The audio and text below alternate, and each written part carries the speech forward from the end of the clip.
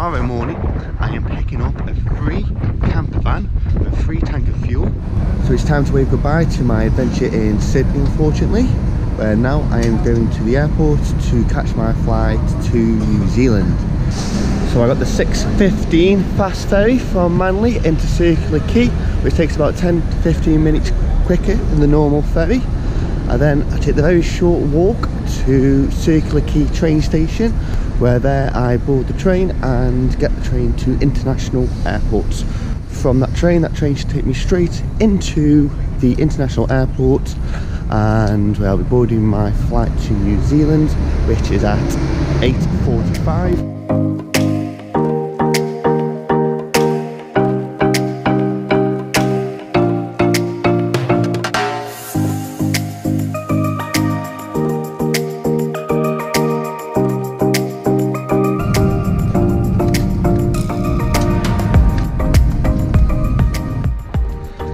We have arrived in Christchurch in New Zealand. So yeah, so 3-hour flight from Sydney. I was going to go to sleep but I ended up watching a film. But yeah, we're here now in New Zealand, where I'm planning to stay for about 4 weeks. I had to book a flight at the airport because to get into New Zealand we get a free 6-month visa from the UK, but you have to have a flight booked. So I had to book a flight for the 6th of February, and that is taking me to Bangkok.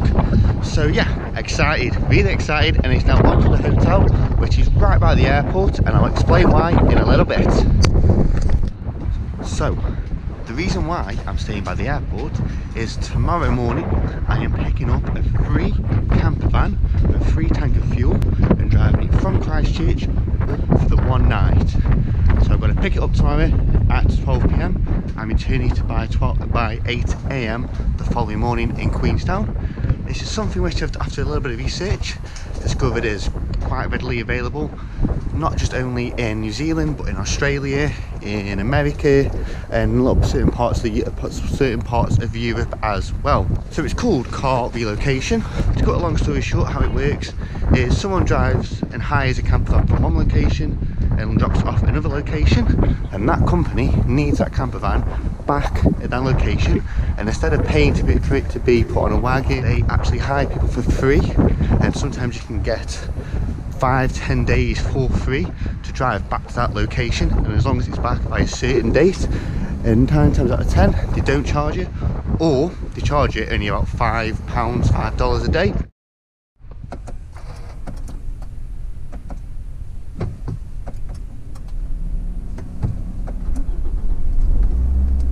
So let me give you an idea of where we're going today.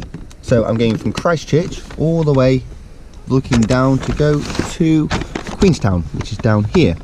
This is the South Island of New Zealand, and it's on the east coast. So Christchurch, where that airport badge is, I am going to be driving all along here, all down here, then going past Pleasant Point, all the way up here to Farley, and then down past Lake Tekapo, and down through here, all the way down here, and then hopefully to be camping somewhere within an hour radius of here. So I think I can get rightly about here.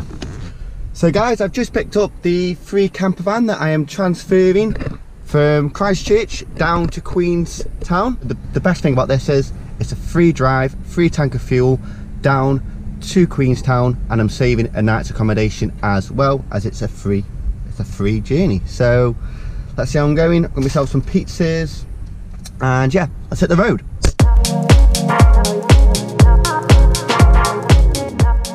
Been driving now for about 2 hours, and the only difficult thing is that the indicators are on the other side.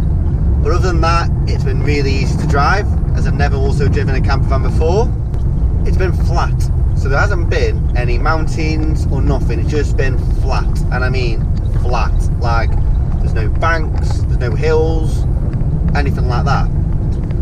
But in the distance, I can see some mountains, and that is where we are going, and they look big.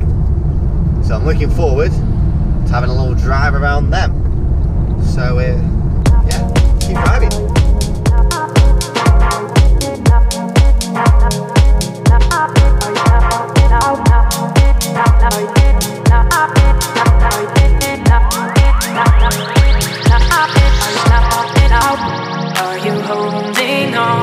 to my love when push comes to shove.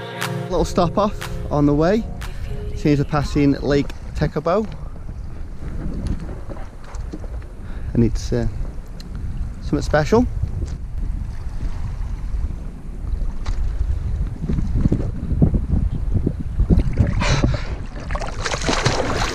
Oh!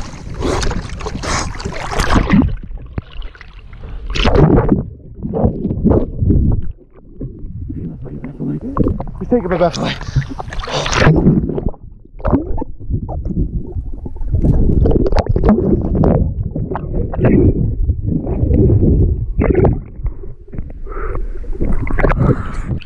Why didn't I go swimming in the warm waters of Australia?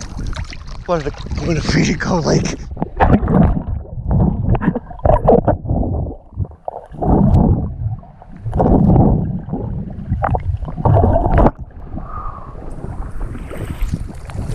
Woo! Oh. Wow. Ow, ow, these stones are sharp. Ow, ow, ow.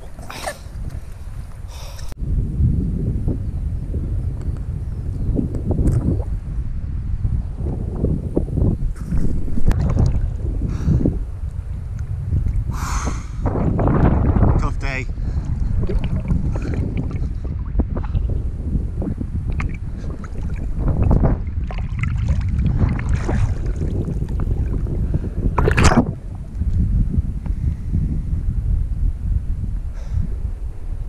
This place is incredible. The water is so clear.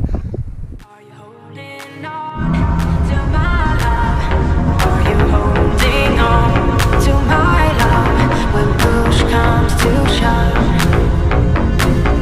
If you leave, I will fall. Are you holding on to my love?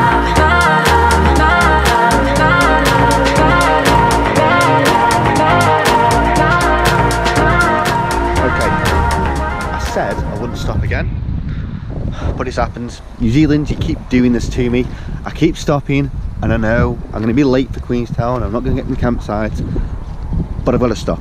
I have to stop when this is on offer.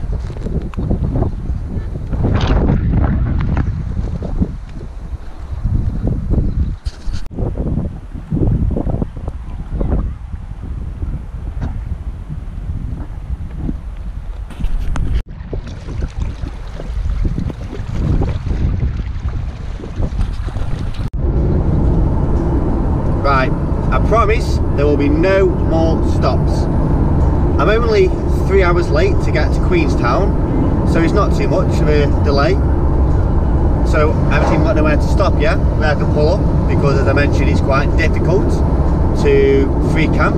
So I need to find somewhere free camp, I need some food, and I need to drive another 250 kilometres. But I promise I won't stop.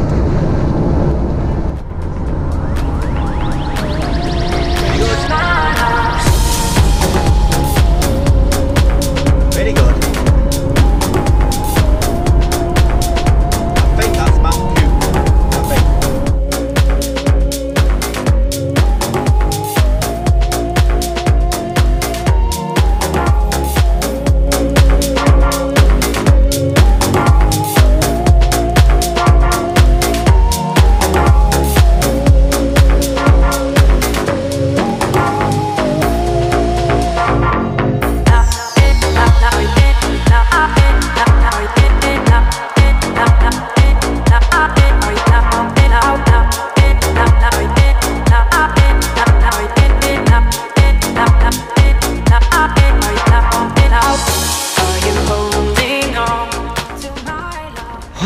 Finally made it to the stop off point for the night, just outside a place called Cromwell, which is I think 50 minutes from Queenstown, so not too far at all, just where I was looking at really stopping.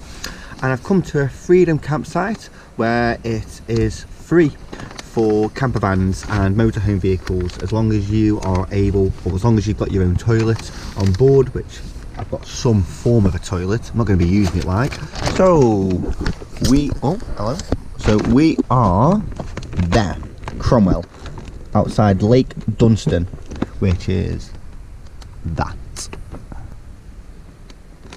And then tomorrow we are going down into Queenstown to drop the car off by the airport, and then Queenstown's my destination for the next 2 to 3 days. And then I'm getting a car and going all the way back up to Christchurch to hire another car because it's cheaper from there, and then doing the whole South Island. So yeah, got my beer, I've got my lake, and the bed's made up, which was pretty easy. So cheers guys, and I'm going to end the vlog there. Is how I actually found this Freedom site. It was done by using an app called Mate, which you download on your phone. Then you can search by what vehicle you've got, where you want to go, what you want to do, and it's really useful, and it's helped me to find this place. And it also gives you tips and advice what to do when you're here, and kind of rules and regulations and all that shibiz, things like that. So yeah, really good app, and I would recommend it to anyone looking at doing camping or motorhoming or campervanning in Australia and New Zealand, because it works in both countries.